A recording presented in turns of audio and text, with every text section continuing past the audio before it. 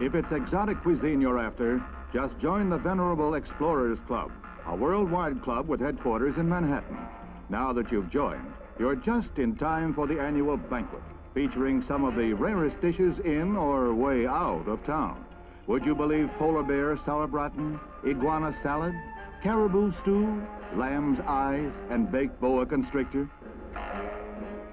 Guests were a bit squeamish about some of the Explorers' blue plate specials, but after all, a free meal's a free meal, so the taste testers were ready to load up and chow down.